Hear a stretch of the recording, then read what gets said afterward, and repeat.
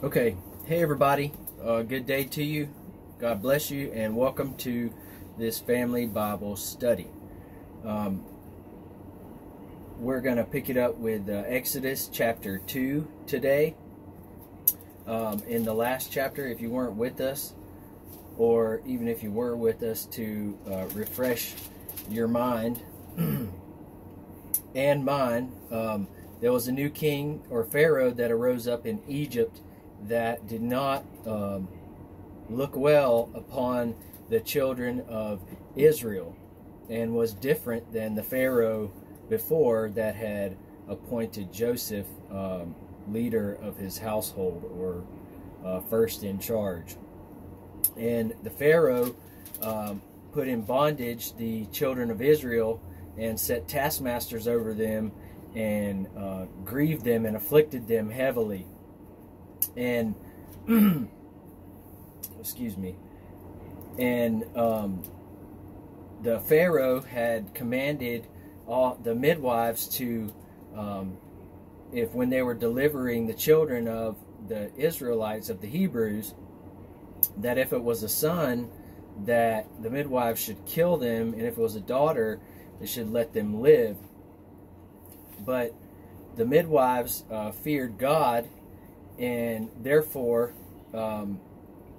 they hid away the children, and gave an excuse unto Pharaoh, saying that the Hebrew women were too lively, and that the children were being delivered before they could get to them.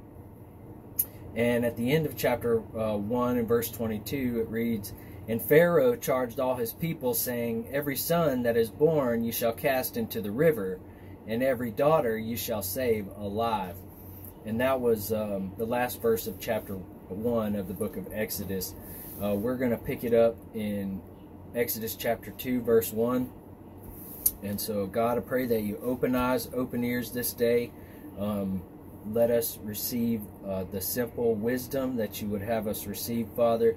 And if anything I say be of God and inspired by God, I pray that you receive it. And if anything I say is not of God or inspired by God or true and correct, I pray that you do not receive it.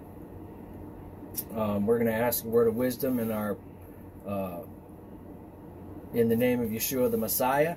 The book of Exodus chapter 2 verse 1, and it reads, "And there went a man of the house of Levi, and took to wife a daughter of Levi."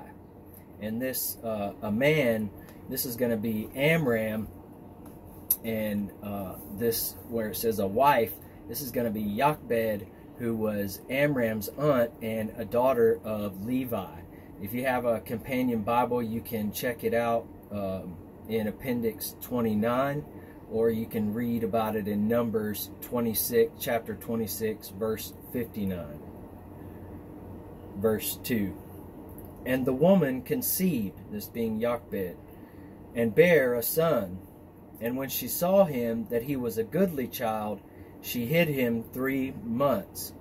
And this woman who conceived, this is going to be Jochebed, and the son that she bare is going to be Moses. Moses was the 7th from Abraham. Abraham was the 7th from Heber. Heber the 7th from Enoch, and Enoch the 7th from Adam. At this time, Miriam, Moses' sister, was already born. See Exodus chapter 2 verse 4. And also Aaron was already born. See Exodus chapter 7 verse 7. And this goodly child, in the Hebrew, this is Tov, meaning divinely fair. And this hid him 3 months.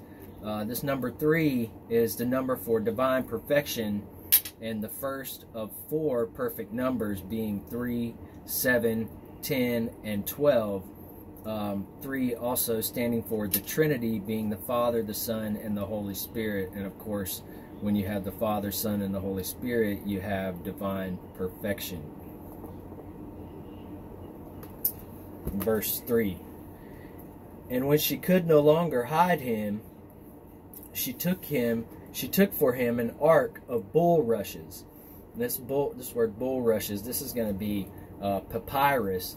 And papyrus is a plant that was abundant across the Nile Delta and was used in ancient times as a writing surface. Sheets of such material, when joined side by side, can be rolled up into a scroll.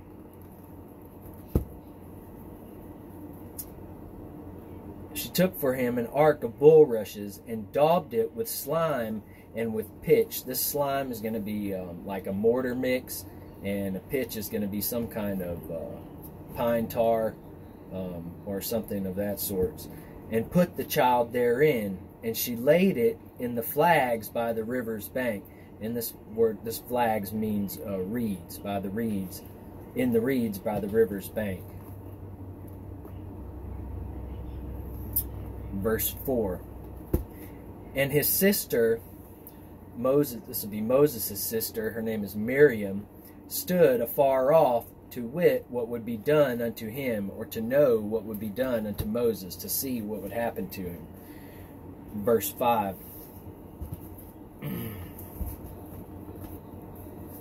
And the daughter of Pharaoh came down to wash herself at the river, and her maidens walked along by the riverside.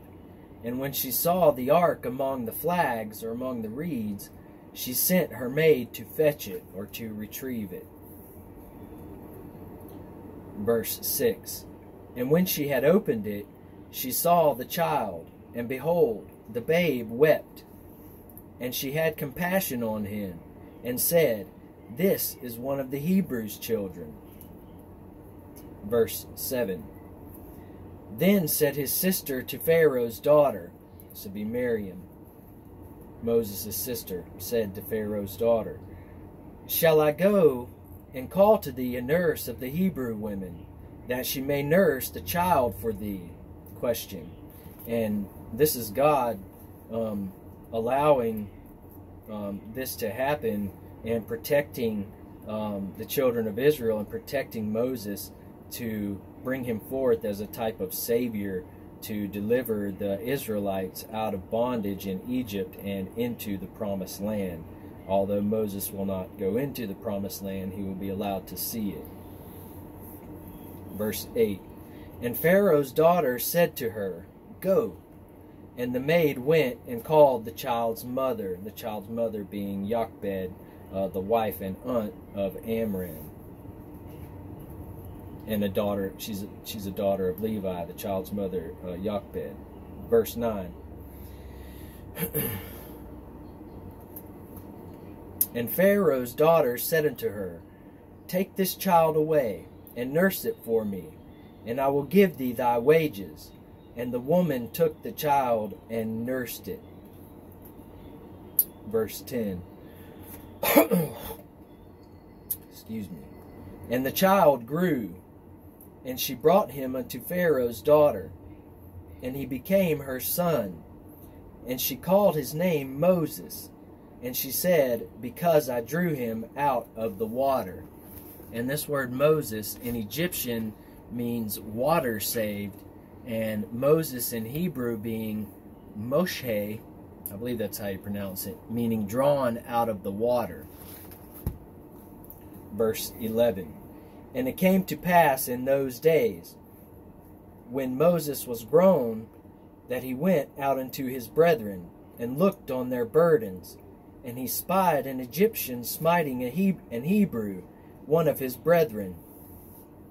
And this Moses, it says Moses was grown.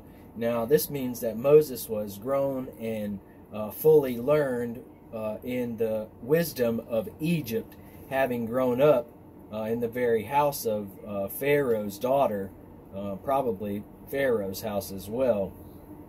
And so Moses is fully grown and wise in the Egyptian wisdom, but not yet in the wisdom of God at this point. Verse 12.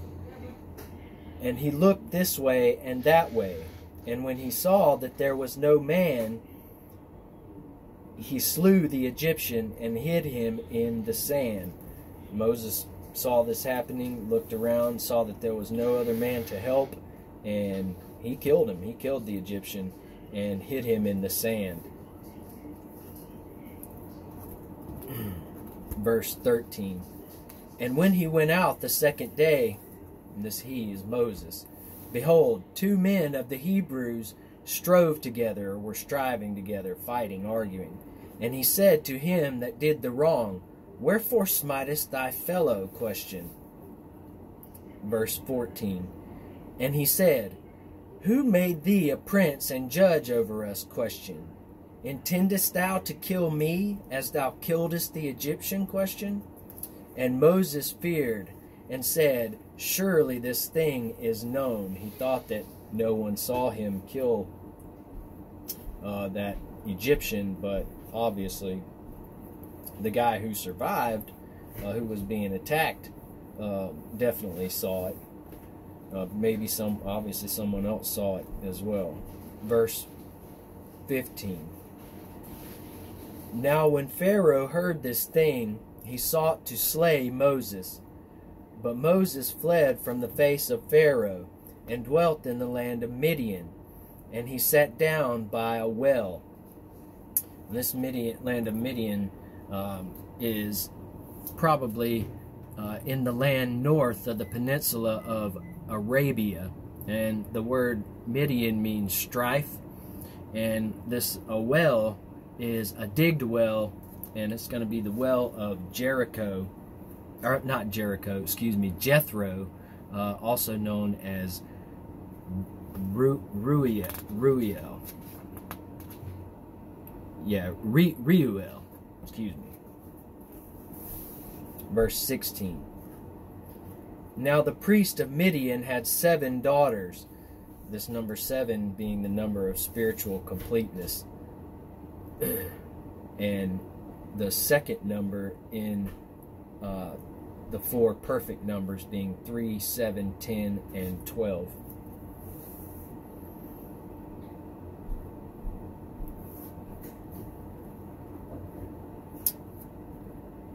Verse 16. Yeah, that's where we're at. Now the priest of Midian had 7 daughters, and they came and drew water, and filled the troughs to water their father's flock. And this priest of Midian is going to be Jethro, also known as, and also called Reuel, and Reuel means friend of God in Hebrew. Verse 17. And the shepherds came and drove them away. This is probably because this was the only well around for a while, and so the shepherds were probably worried about their flocks and kind of being a little bit greedy. But Moses stood up and helped them and watered their flock. Moses doing the right thing, looking out for people who can't really stand up for themselves. Verse 18. And when they came to Reuel, being Jethro, their father, he said, How is it that ye are come so soon today? Question. Verse 19. And they said, An Egyptian delivered us out of the hand of the shepherds, and also drew water enough for us, and watered the flock. Verse 20. And he said unto his daughters, And where is he? Question. Why is it that ye have left the man? Question. Call him that he may eat bread. He's saying, where is this guy? Why did you leave him back there?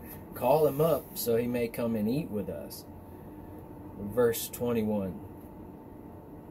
And Moses was content to dwell with the man, being Jethro or Reuel. And he gave Moses Zipporah his daughter, meaning he gave her to wife. Verse 22. And she bare him a son, and he called his name Gershom, for he said, I have been a stranger in a strange land. And this word Gershom meaning a stranger or exile, and he's going to be the eldest son of Moses and Zipporah.